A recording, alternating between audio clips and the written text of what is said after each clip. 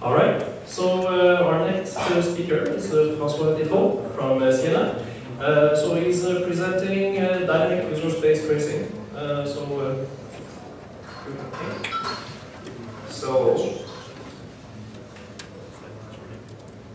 So today we're going to talk about dynamic tracing, but first we will talk about the static tracing. That's because it's readily available, and that's what we used to inspire the approach we took for the dynamic tracing in section 2. So in section 2 there will be two different approaches discussed.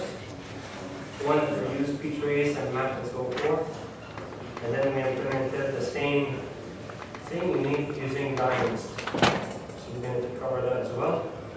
And then if we have time, we can talk about a similar thing we have on VxWorks. And at the end, we're going to compare the different approaches.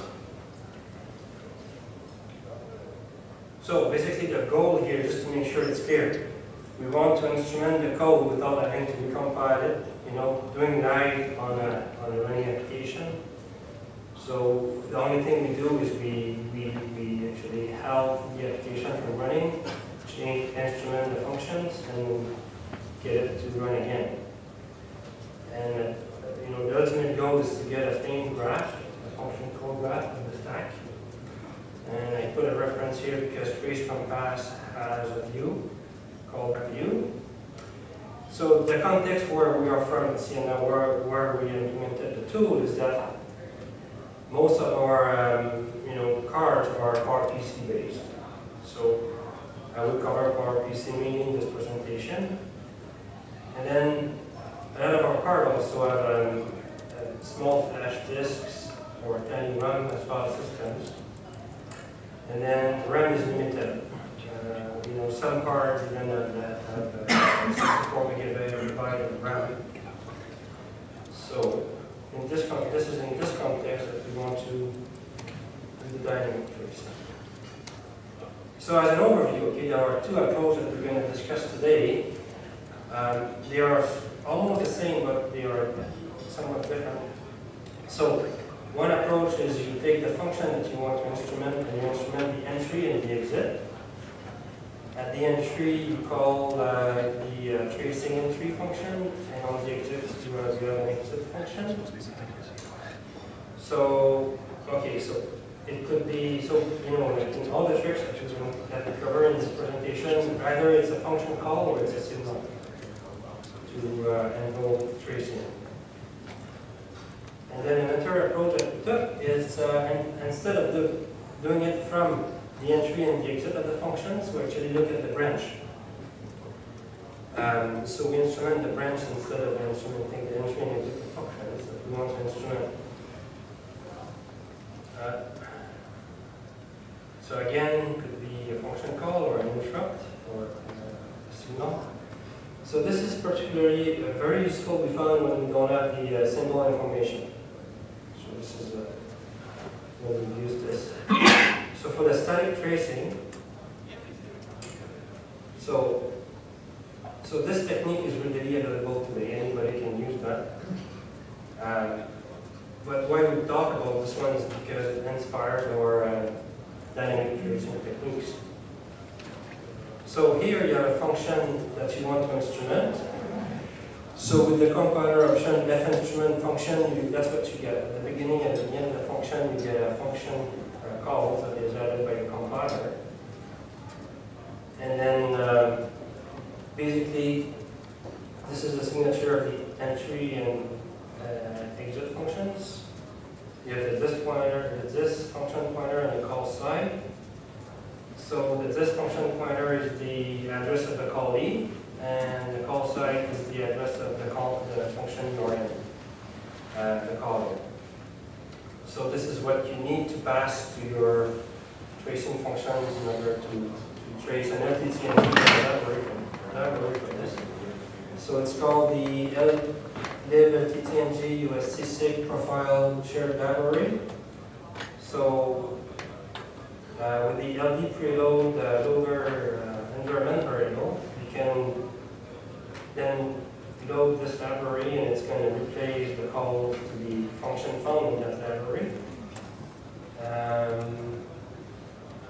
replacing the original stubs. I believe they were just stubs to function alone, just before you do a Tetreault. So obviously when you did that, you do a LTTng start, and then you get a trace of all the function entry and exit.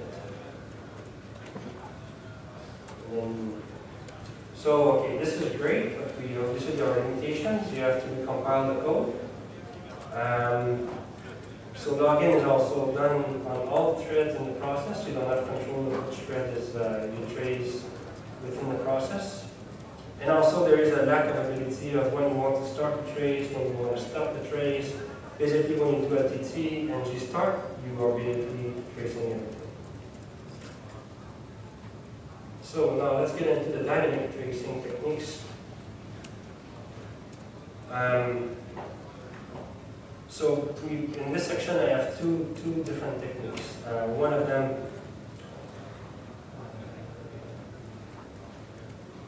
so the thing is we do the same thing, but now it's without compilation. So that's the advantage of the next thing. And then you can select the threads that you want to trace. You don't have to trace everything. And also we can add logic to start and stop the trace depending on certain returns. So that slide is very busy. I think this is a busy one. I don't know, this one's not very busy, but so I just wanted to mention that we have this is implemented today. We have it implemented on PowerPC and x86. Again, in this presentation, I focus on the PowerPC. Both are implemented at Ciena, x86, and PowerPC. So it allows us to trace with LTTng and then with an environment. So the context. Okay, so basically this is, everybody knows about that, but I just wanted to show that you've got your process with your threads, and you have your binary exec files, it's loaded into memory. And that's what the process is running. And then you have the process utility, so you have, from a different process, you want to be able to trace another one. So you have the tracing utility process, where maybe it could be your bash shell, where you have the commands, and then you have the process of the tracing.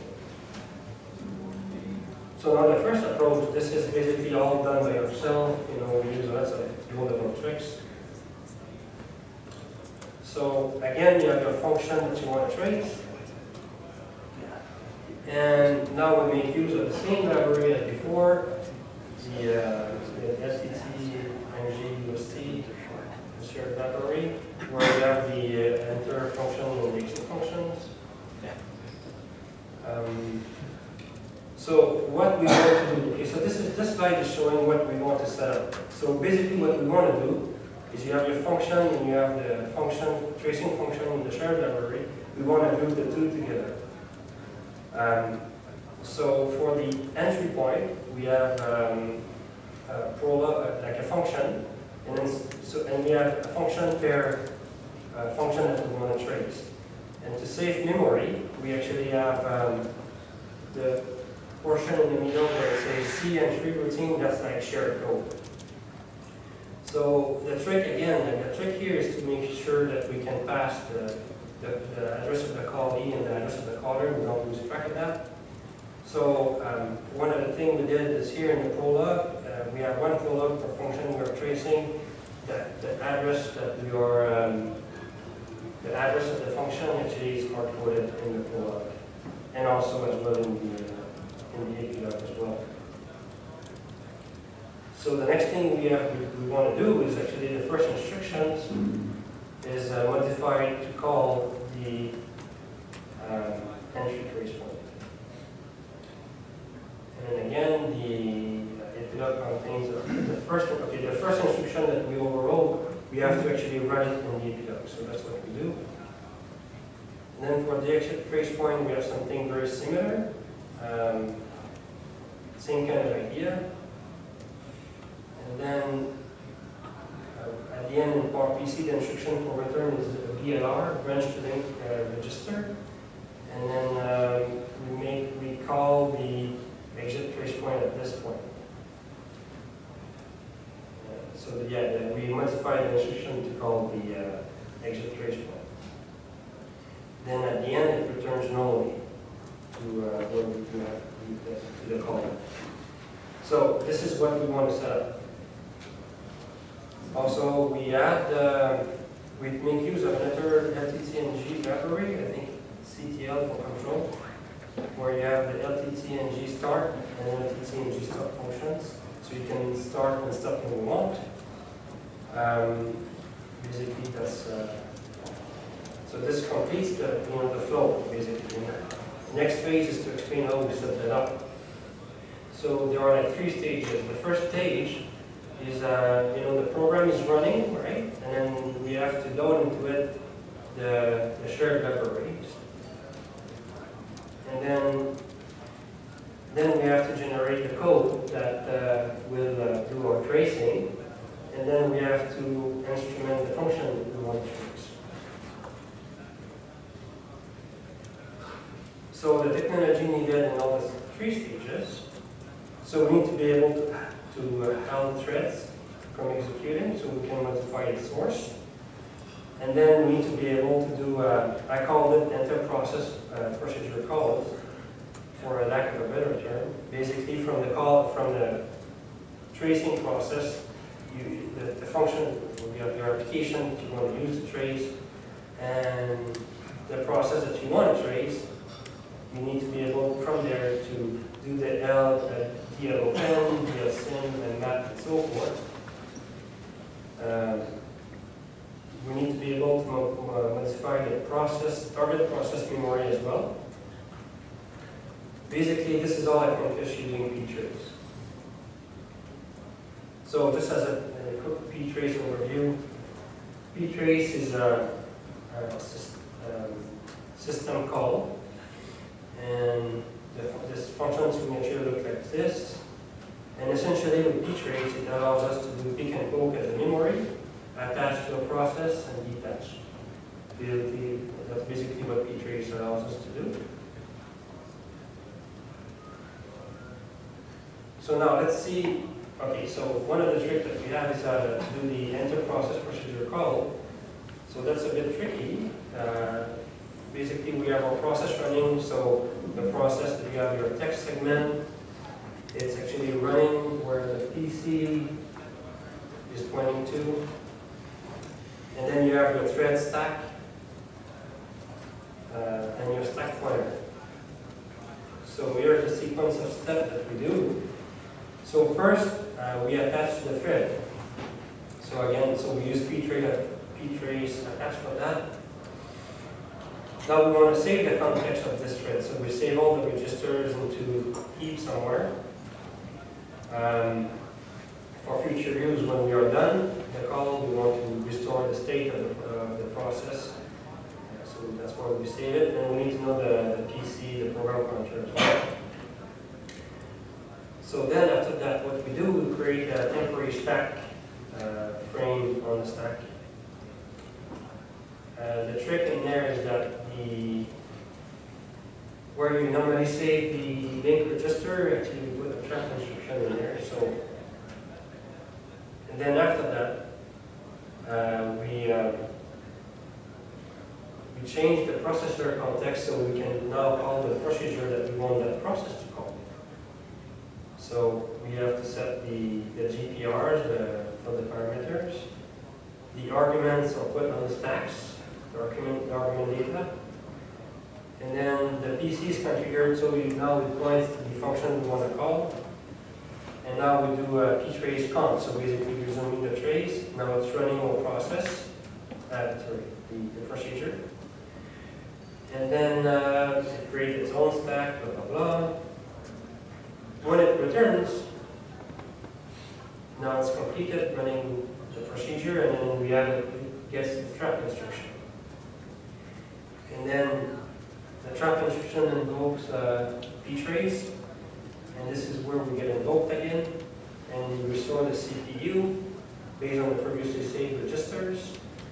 Then we restore the PC, the program counter and we resume the thread execution. So basically, seamlessly, we just call the function within the context of the other process that we want to trace.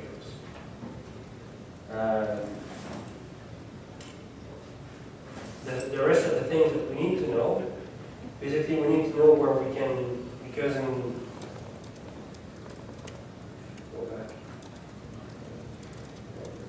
but we need to allocate memory basically for stage 2. So where do we allocate that memory? We look at the slash proc for that. From slash proc, we basically look at where we have like unused sections or gaps. And then the threads that are under the process, again, it's under all under slash proc that we get this information. So this is the wraps up that technique. At the end, I have like more slides. I don't want to cover them during this presentation, but I have slides for extra details about PowerPC and x86 that I'm not covering. So, any questions so far? Is it clear? I have one. Yeah. Which is so, which is the overall impact that the automatic loading has over the... Yeah, the performance impact. So really, okay, there is a performance impact. The thing is, our interest here, I didn't mention that, I should have clarified that. We want to reverse engineer the code. We are interested also to get performance number as well to optimize the performance. But the number we get, they are good enough. So the cost, we're not so concerned about the cost of making the function calls and all of that. It's lightweight. We tried, we made it as fast as possible, but we're more concerned about being able to trace the code dynamically without having compiling it, so we can reverse engineer it, and also we can improve performance as well, but in a context where like instrumentation cost is not so much. I also have another question related with one statement you made. You said that you don't need to recompile the code. No, you don't need to recompile. But that's when it's already compiled with the trace points, right? No. So that's the whole thing, that the whole trick we are doing is that we take the application, with no instrumentation whatsoever, regardless of the optimization you also use with the compiler, dashboard 2 or 3, whatever. We just walk the code and we find what the functions are and we instrument the code from that. Good? Any more questions? So the next thing is, we presented that before to the LTTng community, and someone suggested that we could use diamonds, and I think it's you suggested that, right? So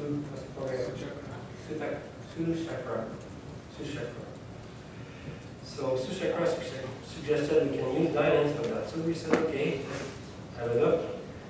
So we experimented with it, and I'm going to share what we found with that. So I have the same again. We have our process binary file. We have the process and the threads. The program is loaded in RAM, and the process is running that program. Then we have our tracing HTTP.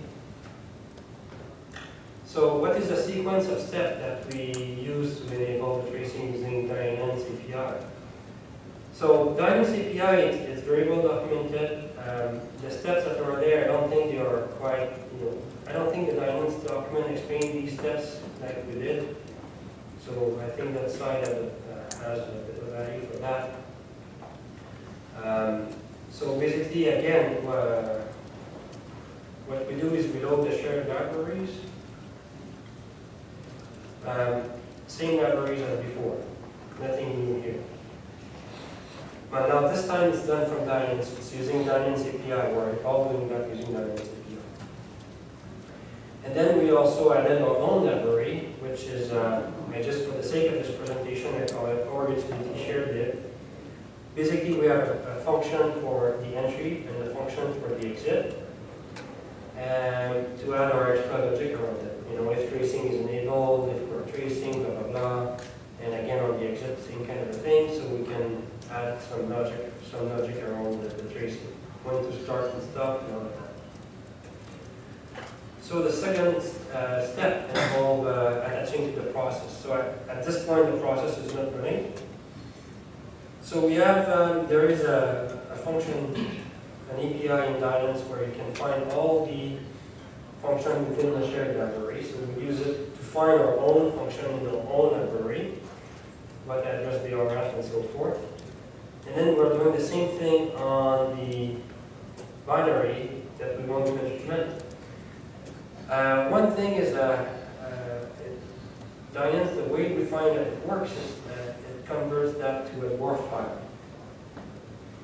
And then use the WARF file information to figure out where the functions are and so forth.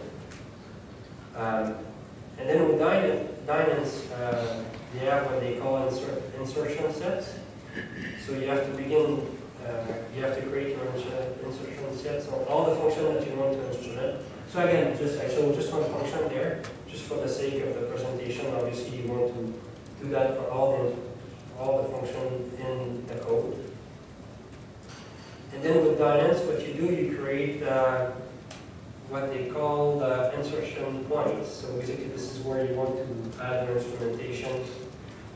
And then you have what they call snippets. So we have now an entry snippet, an exit snippet. And again, same idea, you need this function pointer on the call side, because the goal is to call the same functions to trace in the LTTng library that we used in previous examples. So at the end, there is an API in Dynance called finalize insertion set. At this point, the code is instrumented. So the way Dynance works, it's actually replace the code. So it instruments the code and it duplicates it. So when the function A, the original one, is not instrumented, and it creates a one with basically a wrapper at the beginning and at the end. So when you call detach, the process resumes and now it executes the code that you have with your instrumentation. Do I have that? Because I think I'm good, right? Good, okay. So we also have dynamic tracing on VxWorks. So this is an LTT, this is a Linux conference, but we'll cover it anyway, because this is a tracing summit. So basically, on VxWorks, we had this for several years. Same idea again, but in Linux it's easier because you know there is only one process space, so everything is global. And so this is on the cards where we have this memory as well, where we actually we use that. So here, this is where we instrument from the branch instructions instead of from the beginning and the exit of the function, what I was talking about at the beginning. So on PowerPC, so this is just a brief introduction to the PowerPC 30-bit code. So you have the relative calls, basically the BL and the BLA. So those allows you to basically jump plus or minus 32 megabytes. And then you have the long calls. So the first one that you have is the BLRL. Essentially, this one you load in the link register the address where you want to go to, and use that instruction to jump to that address. So those are used for long calls. And then the BLR, that's your return instruction on PowerPC, and those are long calls using the link and what it uses the link register to jump, and it updates the link register. It's different from the previous instruction. So our goal in this approach now is to instrument, basically trace all the BL, BLA, BLR, and all the jumps basically. But we have two techniques that we use. So we use a different technique for BL and BLA instructions because we wanted to minimize the cost of the tracing. And I can explain also why we did that later on in this slide. So the first technique for this, it involves a springboard, basically just a table in memory, where in that The springboard is used to replace all the DL and DLA. So what we have in there is we have an array, and for each function that we instrumented, we basically have a branch to it directly. So that's all it is. So the key thing here, again, we don't want to lose the content of the LR. So that's why we have a branch to the function that we want to call, and this way the LR stays the same. So when tracing is disabled, okay, we change the DL and DLAs to BLAs to the entry in the table on the springboard. So now to enable so basically now everybody can see that we just jump to the springboard and go to the function that we meant to call. Now when we want to enable tracing, we basically mark this springboard as embedded memory, and it triggers at this point an ISI exception. And basically now we jump to the exception table where we have our tracing code.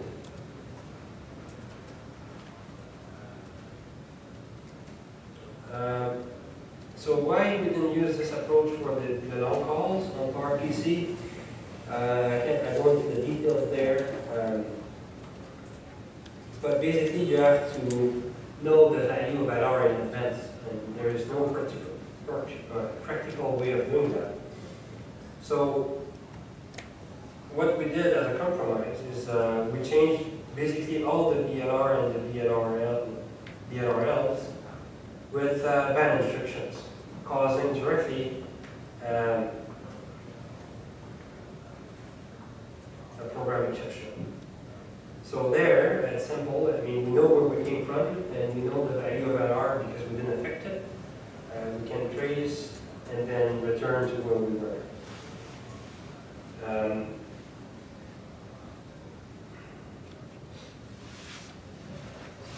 So basically, this sums up. Is there any question on this one? So to be complete, we want to talk about because we talked about dynamic instrumentation of the code. So GDB allows to instrument the code with LTTng. Now the thing is, to be honest, we didn't play with this, so we don't know too much about it. So a quick Google search yields some results. So it's easy to find documentation. Even Shikara, you have a presentation about this, right? Yes. The first link is yours. Yes. And in Google, it just came up. So in Google, so the next step for us it would be to get familiar with it, but we don't cover it because we cannot do it justice, So if you want to do, so at the end of this presentation, all I wanted to do is to compare the different approach. The static, we've pretty much covered it already. It's open source, it's readily available. Nice thing about it, it's portable to all architectures, supported by GCC, and I did a quick check. So the F instrument function has been there for a while, and as far as I can tell, it's there since GCC 3.0.4. Before that, I was not even able to find any implementation, so it's been there for a while. The LTTng also is a well-established loader environment variable, so this trick are not new. Again, the cons we talked about them. You have to recompile your code, and you have limited control about what you trace and when you start and stop.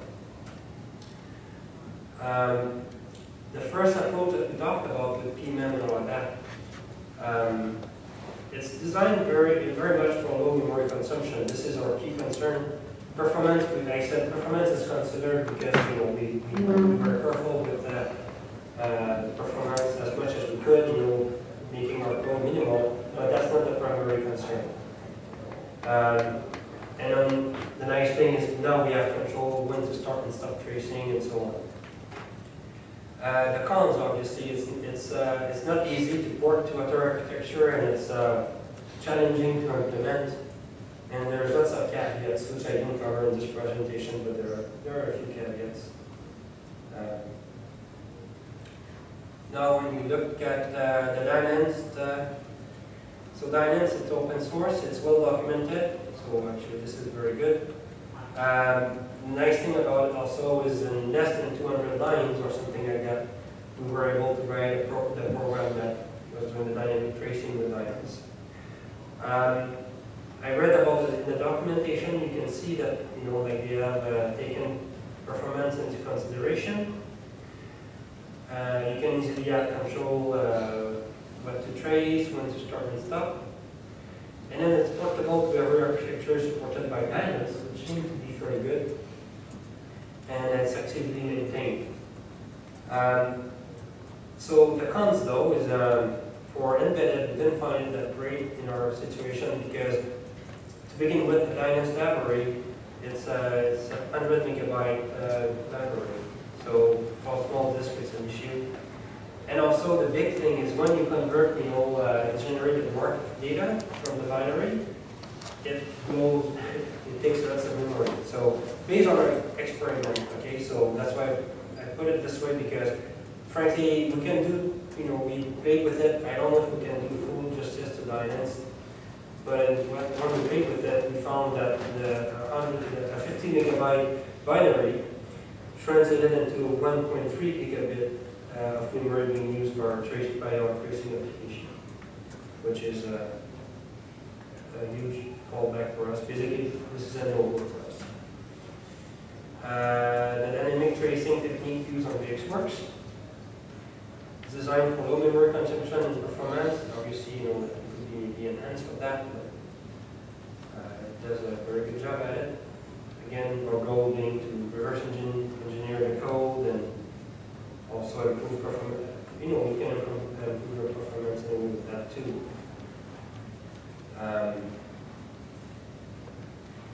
Yeah, so the approach is very much targeted at VxWorks. On Linux then, I don't think even it would work. And it's not easy to port to other architecture, and it's challenging to implement as well. So this sums up the presentation. And at the end, just they will be available by Mathieu will put them online. And there is extra slides for whoever is interested to look at some other details. Questions? I wonder if the expert approach doesn't have a higher performance impact because it takes the trap teaching twice for the function for the instruction. Yeah. So yeah, you commented on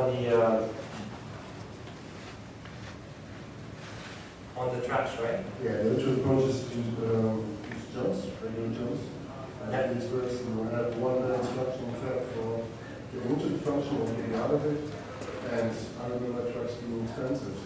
Yeah, so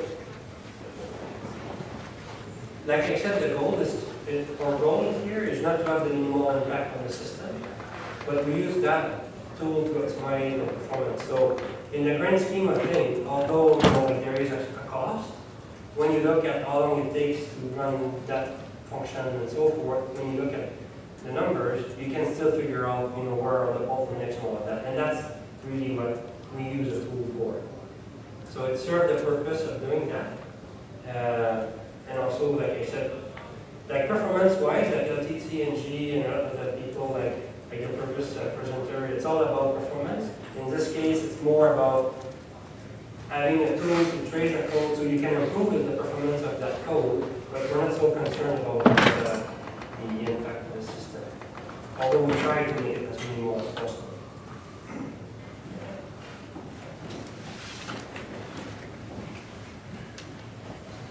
So allow me to defend the Linux a bit. Okay. So number one, it comes from HPC environment, and it hasn't been designed in a full program instrumentation in mind. Their use case is to pick up a couple of functions per thread and monitor on those. They've got all the OpenMP craziness behind, and they only want to focus on their tight loop of their stuff. Mm-hmm. So that's number one. Number two, I'm pretty sure that this can also do the branch trampoline approach. Okay. It may be PowerPC that doesn't do it for us, for whatever, or it just uses it in a different way. I'm certain that it can do it on x86 line wall. Mm-hmm. And number three, you may have. Sorry, I was going to say that you could also consider a different DBI tool like Maria, for example, if you want to do full program instrumentation, Okay. because it's much more efficient in this way, but now I realize that it doesn't require this. Okay. x86, ARM, and x64 in the works. But it's just, what I was saying is that this may not be the best tool for the full program instrumentation, that's all. Okay. So actually, this is also why we have this presentation. Is our interest is obviously to exchange, with the community. We want to share what we have learned. And the Dynance, I don't think we do, like really we used it. We did an experiment with it. We learned some stuff about it. I don't think we do full justice to Dynance. Just on the subject on the huge debuggable generation in flight, you may want to feed back to the University of to the Dynance guys. They are open to this kind of feedback as well. So this is you should have fed it back to them, direct to them. And that's a good point. This is so one thing we want to we are considering, getting in touch with them. We haven't done it. We don't know. We know where they are and all of that, but we haven't got in touch with them. Please do, because they are good how to take it and all of that. But that's one thing we have in mind, to get in touch with them. Just to make sure I understand, so your first approach was basically replacing the beginning of the function with a branch to room. Yeah. Okay. So is it so? Do you have to do kind of out-of-line execution of that original instruction, or how do you handle that? In the instruction we replace, we actually have to run it, right? So we do it in the prologue. It's always the same instruction. It's always so it's an instruction that's not dependent of its position in the code, right? Because otherwise you have to basically relocate it. No, I don't think so. Yeah. Okay. So. That's what I was saying. I'm pretty sure that Dynance can do the same stuff, and they've already implemented all the craziness when you have to do it. It has to be relocated. Because I'm also curious about the x86 case, because I mean, you basically need 5 bytes to put a call. Yeah. But you might be lucky and have those 5 bytes at the beginning of the function, perhaps not. So so there were some caveats on x86. So at the beginning of the presentation, like the name of my peer is there. So we worked together. He implemented all of this. I'm more like the mouthpiece. So I had to pick his brain when listening to everything that he did. So on x86, so when we talked together, we went through some caveats, right? Obviously with the x86, not all instrumentation at the same length, so you run into these issues. And then because I'm personally more comfortable with RPC, I decided to stick to it, for the sake of the presentation. But for x86, really we have to talk. We can ask Jason questions. Because there might be an interesting alternate or complementary approach to take. I've had a pointer recently. So it's the X-ray project. Okay. So they're more LLVM focused at the moment, and the basic idea is to add a small nut slide at the beginning of each function. Okay. So let's say on x86 that would likely be a single instruction 5-byte NOA, Okay. which can be dynamically patched into a call whenever the instrumentation is enabled. So it costs almost nothing when disabled, and then you can enable it without caring about is there enough space, do I have to actually execute some instruction out of line. So it might be, but it requires to recompile your program with those small function prologue.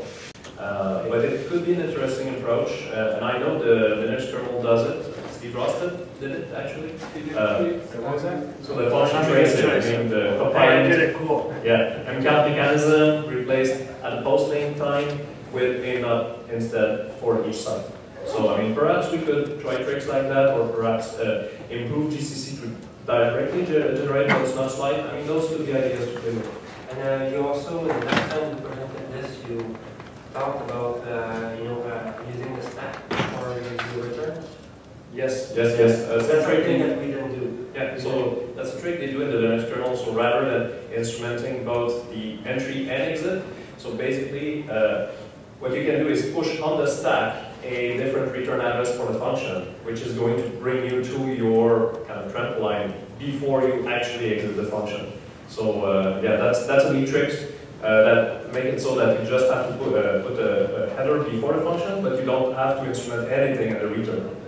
Makes it much easier. So anyway, so we welcome any questions or anybody who wants to talk looking after the talk, because this is what we're looking for.